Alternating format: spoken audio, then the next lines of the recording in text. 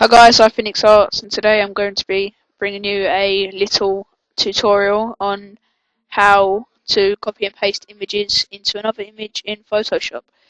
So yeah, what you want to do is open up Photoshop, as I've got here, and then go File, New, and then change your width to 1920 by 1600, press OK, and then up will come a white background. By now, if you don't already know, go down here, go to color picker background, change it to whatever color you want. I'll go for a nice pink.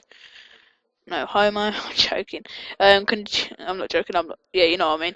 Control backspace, and then you get this pink background, and then go to text, drag. I'll make this a little bit bigger. Type your text. I'll type in Billy smiley face. Budman smiley face. Yeah, I got a smiley face.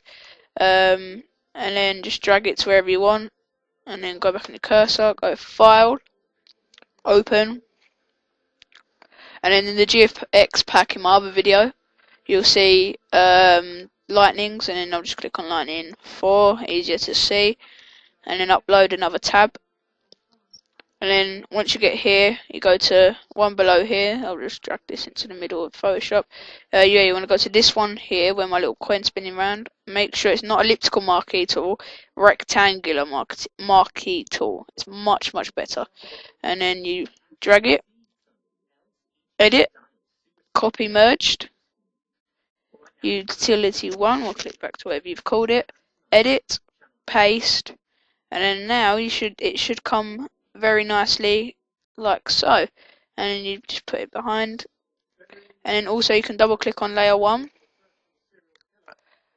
and yeah, up will come layer style. You can look gradient. I'll just put a look, see, it got a nice little gradient there. I'll just put this random one here, and it makes it look very good and unique. Yeah, if you enjoyed the video, please like, comment and subscribe. Hit 20 subscribers. Thank you all. Got Bandicam now, much more HD videos. Enjoy a lot more videos from iPhoenix Arts, and a nice shout out to Toy Jinx. His link will be in the video around somewhere.